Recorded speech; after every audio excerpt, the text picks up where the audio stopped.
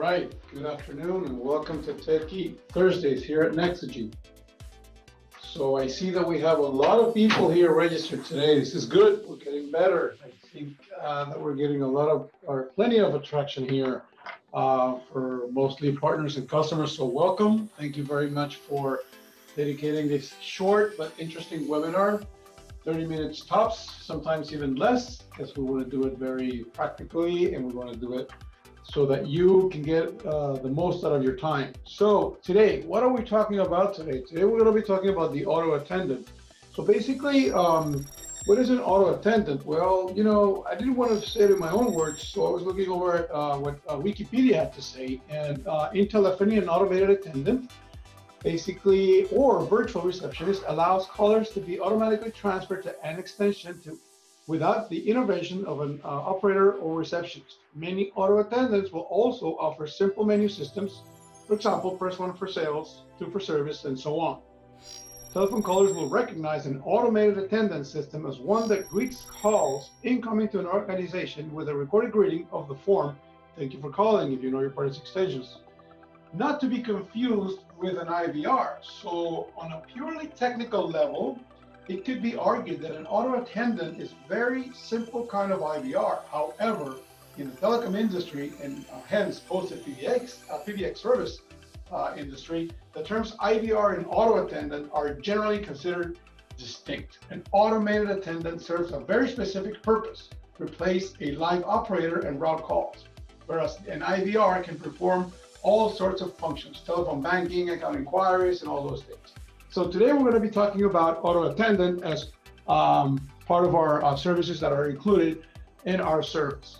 So I have Eric here, expert tech support here at Nexagy, who's going to run us a little bit about how to configure an auto attendant, how our auto attendant is provisioned and configured, and all the basic functionality that the auto attendant has. One of the things that we're going to go over today is how to route calls depending on time frames or even different dates. If you're going to have a holiday and you know that you're going to be closed next Thursday from 9 to 5, how to route calls when that day and that time comes in. That can be handled right here on the auto attendant. So what we're going to do right now is we're going to share our desktop right here. We're going to share our screen and show you how to configure the auto attendant here at Nexagy. So bear with me for a second, and we're going to just put it up here really quick. And there you go. So Eric, tell us a little bit about how to create an auto attendant. We have a fresh customer, we have a new customer, and they have access to the portal. Obviously, our project management team, that includes you, of course, has already explained customers what it does. So let's say that they understood, they're ready to go, and they have access to the portal. What is the first thing that can be done here? Can you show me a little bit on the portal how to configure an auto attendant? Absolutely. So the first thing you want to do is up top with an office manager scope, you want to have the right permissions set, and you're going to be able to hit this button up here to get into your auto attendance page. So that's going to show you any auto attendants that may have been configured, or you can go ahead and set one up brand new. I have a test auto attendant here in place. It's extension 7575. Auto attendants do have their own extension, and we try to keep this extension range away from anything from what the customer might be using. So if the customer has a 1000 range, we'd probably like to create the auto attendants in the 8000 range, just to avoid any confusion or any call collision or anything like that. That makes sense. I mean, it has to be an extension because, come to think about it, we can route toll-free numbers, regional numbers to where? To an auto attendant, but that auto attendant has to have a unique identifier. So that's the extension, right? That's the purpose. Exactly. Okay, so having said that, Nexagy, for example, has 1-866 Nexagy 1 to a tech support auto attendant, but also we have several numbers that are local to different cities that we dedicate to specific partners. So if you dial a 212 in New York City, I can hit that auto attendant because I'm basically routing that DID to the extension that was created. So that's why an auto attendant is also considered some sort of an endpoint, and it has its own extension. So you were saying? Yeah, so I have a test auto attendant created here. As you can see, it's extension 7575. And if I wanted to make any changes to this auto attendant, I can hit this little pencil right here to edit it. or I can just click on the name of the auto attendant, and it'll take me into the window where I can manage the settings of the auto attendant. Perfect. All right, so I see that it looks like pretty simple. Those are the basically the buttons of the numbers are on any telephone dial pad, meaning that what you're gonna do here is you're gonna assign what happens to when a caller is prompted to press whatever number depending on the menu. So show me a little bit this on this specific auto attendant, what's configured and what can you do, all the edits, all the changes that can happen on this screen right here. Yeah, of course. So there's a lot of things that can be done at the auto attendant screen. You do see the name and extension of the auto attendant that you're editing. So if you ever forget, you have it right here at the top of your screen. Aside from all of the buttons, which we're going to get into in just a second, you can actually upload or record your voice greeting for the auto attendant right from this portal. You can record, or you can, okay, cool. Can you show me how to upload? If I have a file that was professionally recorded, how do I upload that file? Very easy to do. It says it right here. Click to add a new menu prompt. So if I click right here or on the manage button, a window is going to pop up and it's going to ask me if I want to upload or record. So I'm assuming if you click on upload, it's going to ask me to browse and look for that. Okay, I get it. Correct. All right, so I don't have the file. There's an emergency. We have to quickly leave the office.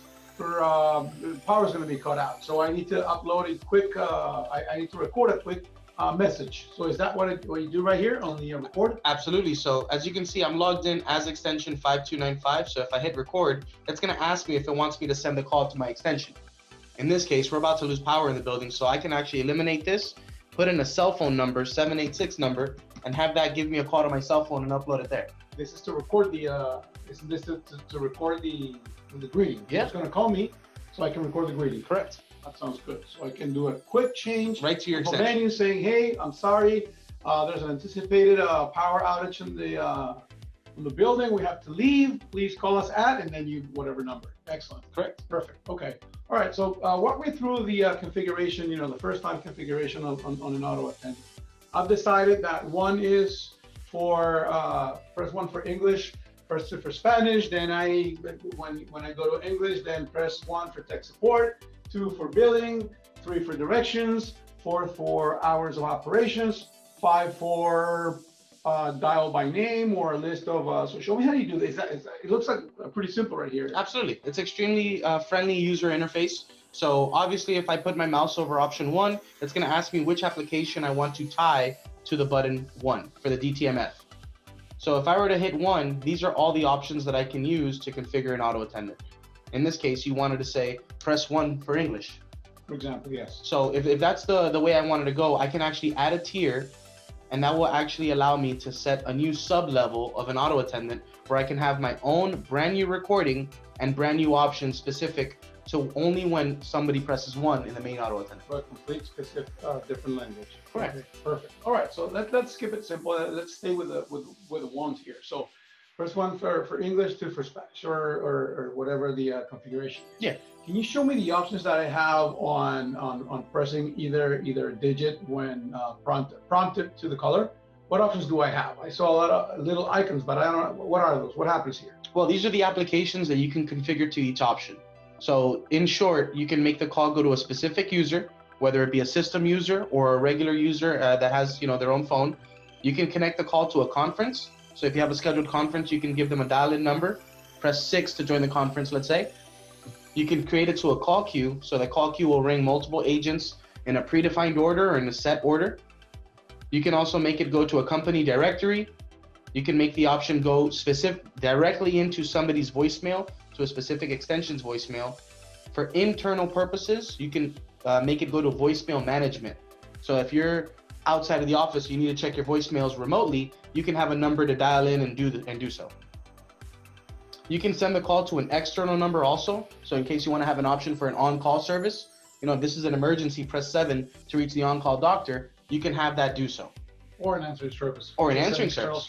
That's pretty cool. I've seen those before. Okay. Absolutely. You mentioned you wanted to also prompt callers to press whatever option for our company hours, email address, any information that you want to display. You can actually make an option, play a recording, which you can also browse or record yourself. Oh, so I can also record that myself. I don't need to have that on a file and then upload. Correct. Excellent. You also have the option to repeat the greeting prompt. And if you're in a sub tier like we are right now, you can make it go into the previous menu. So if you've reached this menu by accident, press 1. We'll take you right back to the beginning of the prompt. Okay, that looks like pretty simple. I mean, that's a pretty interesting or pretty simple user interface. I think that any customer that gets a hold of the basic configuration, then they can take control of their own auto attendants, and they don't even have to call us. So I think that in terms of our functionality and features, it's pretty covered. It covers pretty much everything that's required. But I think that the nice thing here is that customers get control. Maybe not even customers, but maybe our channel partners that want to charge for managing their customers' PBX, then they have this simple user interface where they can do all these. That sounds pretty cool. Okay, perfect. All right, so going back to the situation where we have a 9 to 5, right, in between 8:59, 5:01 p.m. and 8:59 a.m. the next day.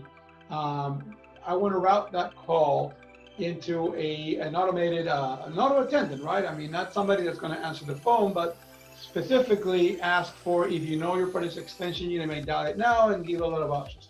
Where do I set those time frames, even the dates, assuming that when's the next holiday? Is it Memorial Day weekend? So let's say that Monday, let's say it's May 26th, just to say a date.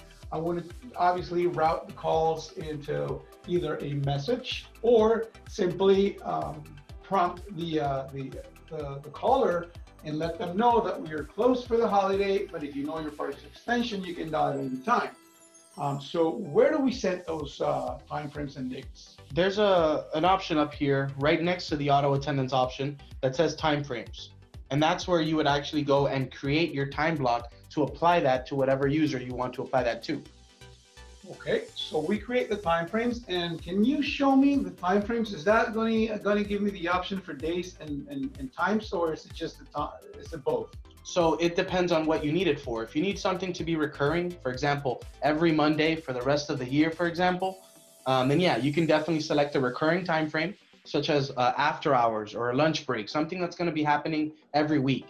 If it's just a holiday, for example, something that's only one time a year, you want to use a specific date or range so that you can tell the system to begin at a certain time and to end at a certain time and not do the same thing next week. So this is what we do here at Nexagy. And you know it because you've been here for quite a while. You know that every January, the first day, January the 2nd, we get an email from our lovely Lisa here, and we know exactly our holidays, and we know when we're supposed to be here and when we're not.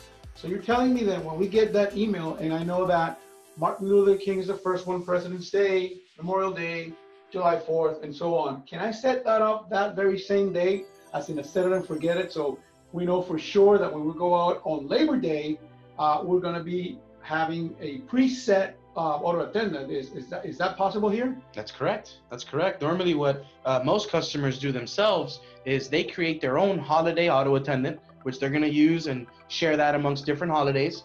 And they would create their timeframes for the whole year in the beginning of the year to not have to worry about that and have to rush and forward their calls later.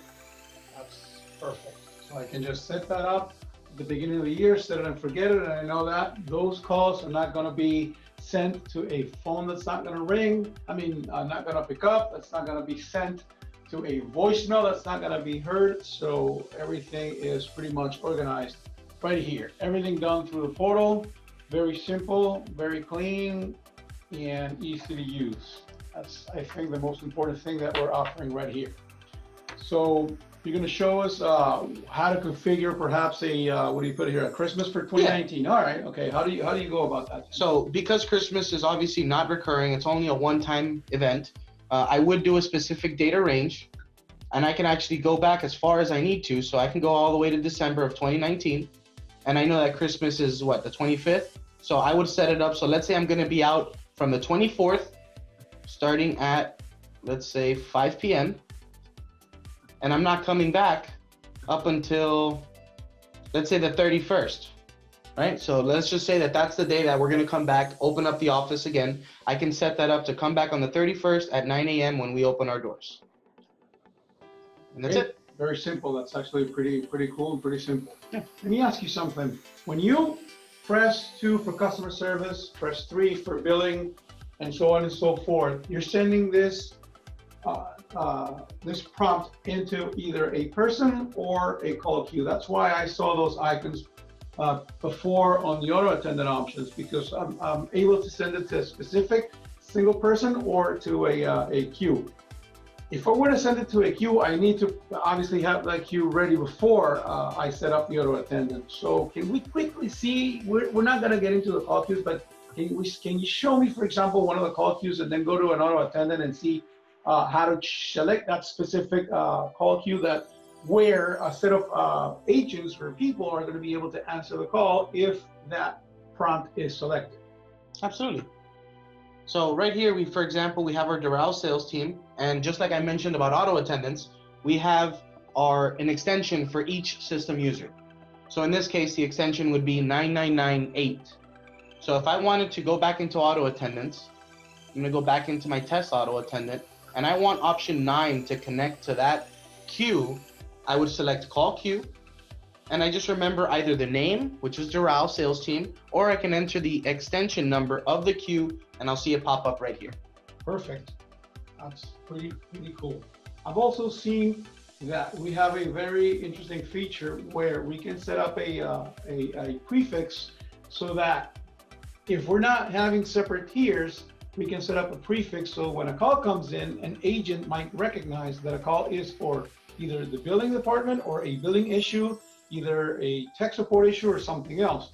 So that means that when we pick up a call, you can immediately say, thank you for calling billing, even though that person can also pick up the call, the next call, and say, thank you for calling tech support. So that's also a feature here available on auto attendant, right? Absolutely. It's actually a great feature for when you have a bilingual call center, for example. You want to know if somebody called in using your Spanish number or if somebody called in using your English number so you can answer that call correctly. Perfect. One of the nicest things also about the auto attendant and the service here at Nextg is that when you go to this manager portal, and when we say manager portal, it's basically the admin portal that certain people have access to at an office, right? If it were an end user portal, you don't see much functionality, but the manager portal has access to the history, as you see the call history, as you see all the way to the right. So what happens if somebody dials a toll-free number and then the call gets transferred to a call queue or a voicemail? Is that available on call history? I mean, or am I blind on those calls? Oh, absolutely. You can actually go into your call history and you can actually look at those calls, filter for the number that might have called in if you know it, and you can see exactly where that call ended up and how that call, came in. So I can freely say that our auto attendant feature has also accountability. Absolutely. That's awesome. Absolutely. Okay, that's pretty cool. Eric, how much is the auto attendant? How much do we charge for the auto attendant? It's absolutely free. It's included with the service. So I think that's what I think most people here wanted to hear. This is a free service. There's no extra charge for auto attendants. I've seen in the past other providers charging for not only auto attendants, but different per tier. I've seen that if you have like press 1 for English, 2 for Spanish, 3 for French, I've seen that as 3 tiers, and I've seen providers charging on a per tier basis, which is obviously crazy. Why would you do that? I mean, this is a service that belongs to a old legacy PBX. Just because this is hosted PBX, it's just voice over IP technology, there shouldn't be any charge. So that's what Nextg basically follows, and that's how we go about it. So that's something that I wanted to throw out there because it's another of all the features that are free included with the Nextg service for a single user per month price. All right, perfect. I see that we have a couple of questions coming in. Let's open up the Q&A and see if we can quickly answer this question. So, how can I record my own greeting? We have a question here. All right, let's quickly address that one. Can you show me how to quickly record an auto attendant? Yeah, absolutely. It's very easy to do. So again, I'm extension 5295. Once I'm in my auto attendant page, let me go ahead and share the screen. Sorry about that. There we go. So I'm in my auto attendance page. I'm going to select which auto attendant I want to record the greeting for. In this case, my test auto attendant 7575. If I click here to add new menu prompt and I don't have the file saved on my computer, I can hit the record button and the system will actually send me a call to my extension so that I can record it right from my Nextg phone. All right, so why don't we do this practical? Click on that call and see what happens. Okay, I have to add a description. So we'll do test greeting and I'm going to call. And the system is calling you back so that when you pick up, you basically record the prompt. Yeah, so right now my phone's ringing. If I wanted to pick it up, I can actually pick it up, record my greeting. As soon as I hang up and hit done, it will automatically upload my recording into the system. And so when that auto attendant is reached, that's the prompt the callers are going to get. Yeah, and the upload is instant. Excellent. That was pretty simple. Yeah, pretty simple. We have a couple of other questions here. Can I select as many time frames as I wish? Certainly, right? Absolutely. You can create as many as you need. You can even apply multiple time frames to a specific user, such as you want to have an after hours time frame, and let's say you want to have a lunch time frame. So that after hours, I go to the after hours auto attendant, but during lunch, reception takes my calls. Okay, so that basically applies to what we said before about coming in on the 2nd of January and setting up all the time frames pertaining to all the holidays for that specific year. Excellent. There's a question that does Nextg have the ability to record calls? Yes, Nextg has the ability to record calls. Even calls coming in an auto attendant are recorded when the call. If the call is prompted to press 2 for customer service, for example, the call will still be recorded, and those can be seen on the call history. You can download the call recording, you can play it back on the portal, and you can also see when the recording portion of the call through the auto attendant, and then when the call was transferred. So that's also available. Not related to this, but I'm so happy to answer this question. How long has been Nextg in business? Nextg, as a hosted PBX service provider, has been in business since 2003. So we've been doing this for 16 years. We know what we're doing, but we're not tired about going and doing that. So I guess those are the questions that we have today. If there are no more questions coming in, is there anything you want to say to our attendants here today about the auto attendant? Where can they reach us if they have any questions about this? Email, phone, what is the best way to communicate with us? Well, if they're already Nextg customers, they can always dial 611 from the Nextg device. That'll connect straight to the auto attendant actually, and they can reach out to one of our support reps. They can reach us by email at support@nextg.com, or they can give us a call by dialing 1-866-NEXTG1. And I assume that 1-866-NEXTG1, it's an auto attendant that is being configured by us, and it's following all the time frames. Absolutely. All right. Well, that sounds great. Well, Eric, thank you very much for your time. I think there's a good thing here that everybody can take away. And again, feel free to reach out. Let us know how can we help. Then again, there's another free feature from Nextg, the auto attendant. Thank you very much, and see you next Thursday. Thank you all.